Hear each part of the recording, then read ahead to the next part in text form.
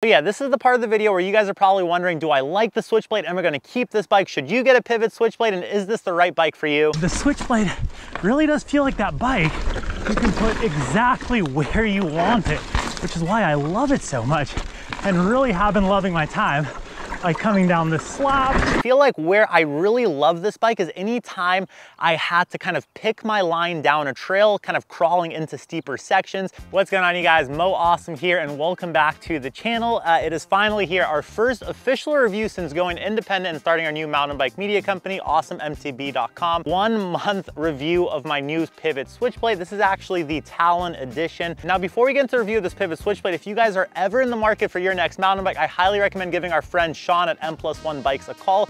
They are one of the largest Ibis, Pivot, Yeti, Rocky Mountain, Envy, and a few other brands dealers in the nation. Their customer service is second to none. On top of it, Southern hospitality. Those guys are awesome. They take care of friends of the channel, so be sure to let them know that Mo and Hannah sent you.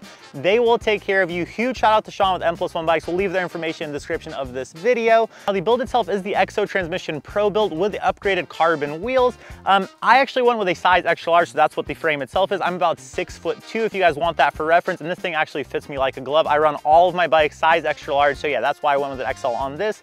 For suspension, actually came with the Fox 36 originally. I actually ran it with the Fox 36 for a little bit, and then I ended up switching to the DVO Onyx 38 to put a little bit of testing time on this fork. I've actually been super stoked on it. We'll talk more about that later. In the rear, I did end up swapping out that Fox Float X to the Topaz on here. It's also a DVO shock. For the pedals, I'm running DD Max on here. For brakes, I'm running SRAM Code RSCs.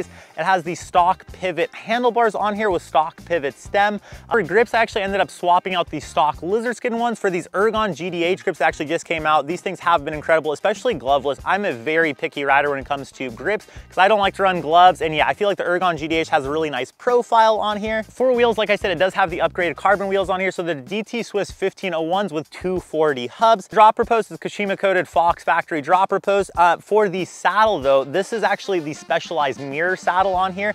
This thing is insanely comfortable. It's 3D printed. It looks super weird to the eyes. And that is the build that I've been testing the Switchblade. With that being said, enough of me talking. I feel like we should go for a ride out on the 50-year trail system. So let's go for a ride. Phew. So the test lap for today's video is actually out here in Tucson, Arizona. We're riding the 50-year trail system. This is a DW Link suspension design bike. And if you guys know me, you know I really do like DW Link. I feel like it has a little bit of everything, right? I feel like DW Link has a good pop to it, has nice traction off the top stroke, that initial stroke, but at the same time, it doesn't feel too bogged down when it comes to more pedally style trails, like the climb to get to the downhill on this one. And as you guys can tell, man, I just really want to put the power down and pedal this thing. And even if I get out of the saddle, sprint, it's got a really good acceleration to it. Doesn't feel like an enduro rig. Then at slower speeds, where you're kind of just cruising, going over some technical chunk, the bike feels completely different. It feels like, once again, it's kind of stuck to the trail. A lot of traction there, which, man, Pivot really dialed in the DW Link, where the technical turny section begins. And that's another place I'm gonna say the Pivot Switchblade definitely shines. Because Pivot didn't go too slack on the head angle, you still get a pretty good responsive front end. And then they do have a slightly higher bottom bracket, which made that section cleaned with ease. Got a little bit more technical moves right here. I will say I do have this bike in the low setting, so I haven't gotten a chance to really test it out in the high setting just yet. Coming from Laguna Beach, which has trails that require, I feel like, a little bit more high-speed stability. I do prefer low settings traditionally, but I could totally see myself utilizing that high setting out here. Can we get this? Yes. It really freaking makes it feel too easy almost. And now I'm alternating between in and out of the saddle on these bigger moves. As you can tell, I was able to pop that front end up and then just crank that power down. This bike feels like it's made for that move, the whole up and over thing. At Slab City, we're heading to a trail out here with a lot of moves. Probably one of my favorites and we're really gonna test this thing out on some techie sections. You guys probably know the Switchblade is not just a climbing bike, it's an enduro bike, which means what goes up must go down quickly. This section right here is where I feel like the Switchblade really shines. And this is probably the part of the review you guys are all waiting for. Nose pivot down here.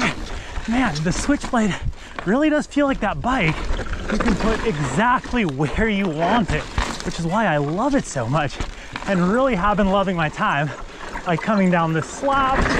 Also love those Code RCs on here and this little up and over move, like ease. As you guys could tell, man, this thing handles technical sections. You can talk down it pretty much. That's how confident it makes you feel on the bike. And it really has this weird ability to allow you to put the bike exactly where you want it to. Combine that with that Onyx 38 that I put on here from TVO, man, you really do feel like a much better rider than I am. I feel like the Switchblade has really opened my eyes to a different type of riding, where I'm searching for lines I normally would not have searched for, because this bike really feels like it's bringing the little Arizona desert rat out of me. It's got a nice pop and play, but at the same time, like that, even if you don't really fully know what's on the other side, you're able to navigate terrain with ease. God, I love this bike. Also love these views. And slap sections like this, no problems whatsoever. This bike is so freaking fun. Now I will say, are there any drawbacks to the bike? I mean, obviously every bike is not gonna be amazing at everything, right? And having a slightly higher BB, ooh, oh my God, clip the bars right there. Having that slightly higher BB, while I feel like it does insanely well out here, and for that rider that really wants to flick that rear end around and also have a ton of fun on technical terrain, I do feel like sections like this, which are a little bit more corner focused, I tend to feel like I would like that BB ever so slightly lower. It's not a deal breaker, and once again, it comes with its own set of benefits. For instance, like when I take the HD6 I've been testing out here, it freaking feels amazing on these sections, but on those up and overs and those moves, I do feel slightly more confident on this bike. And obviously the pedaling platform on this, two different bikes, but I think you guys know the winner there, even though that bike does pedal really well. Going through here, nice. Woo! Who is this bike for, and what's the final verdict in the Pivot Switchblade? Let's head back to camp and figure it out. Let's get into the review of my Pivot Switchblade. Let's break things down real quick. The first thing I want to talk about is climbing. Now, if you guys have ever been to South Mountain, which is Pivot Cycles' backyard, you know that it is a jagged, chunky rock fest. So many technical moves and obstacles, and that's truly where I feel like this bike shines climbing-wise. You can definitely tell that they wanted to perfect a bike that climbed perfectly in their backyard, and I think that comes with that slightly higher bottom bracket that are traditionally found on Pivot bikes, as well as a higher stack height, because that's going to be something you're going to notice right off the get-go. Actually, I have a Yeti SB140 in for testing right now on the lunch ride, and this bike actually has almost a 20 millimeter, I think it actually is a little bit more than 20 millimeters, basically a full inch higher stack height than that Yeti SB140. So that means that these handlebars are going to be a little bit higher overall. You definitely feel that while climbing, and what that allows you to do on the trails is those kind of more technical rock moves where you're kind of putting that bike up and over on tech sections.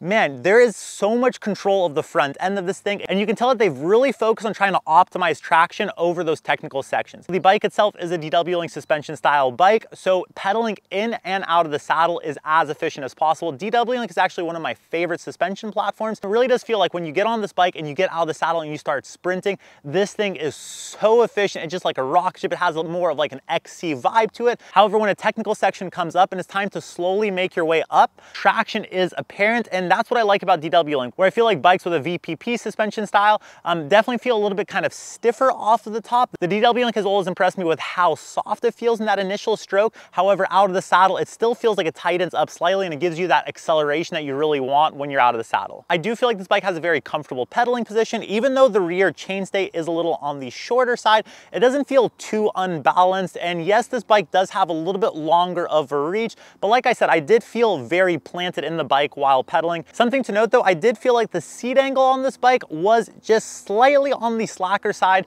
in comparison to where I would want it to be. Now I am running this bike in the low position. If I was to put this in the high position, I do feel like the seat angle would be absolutely perfect. It would be exactly what I want. For me personally, I've been in a very aggressive mood lately. I've been trying to challenge myself with downhill, so having this bike in the slack position is awesome, but it is cool to know that I can switch this to the high position. Now for everyone's favorite part of the review, and I feel like most people's favorite part about riding, the downhill. And this is where this bike has truly put a smile on my face. Like I said, Arizona personality, and you can truly feel that way. I feel like where I really love this bike is anytime I had to kind of pick my line down a trail, kind of crawling into steeper sections. There was a lot of slabs out in the 50-year trail system, and then also some really dicey lines out in Sedona. I feel like I can put the Switchblade exactly where I want it. This thing feels like a knife. And yeah, precision is, I feel like, the name of the game to this bike. And I feel like a lot of that's gonna come from Pivot not going too aggressive with the geo numbers. They do have the Firebird if you are a type of rider that you just wanna go all out and just kind of let off the brakes and just never pick your line. That is definitely a bike that's probably gonna be a little bit more up your alley. This is gonna handle almost everything the Firebird can handle, but like I said, that precision is really what makes this bike so enjoyable on the downhill. The rear end of this bike is also super short. They do the Super Boost, and I feel like that is what allows them to achieve a shorter chainstay on here than other bikes in the similar travel category.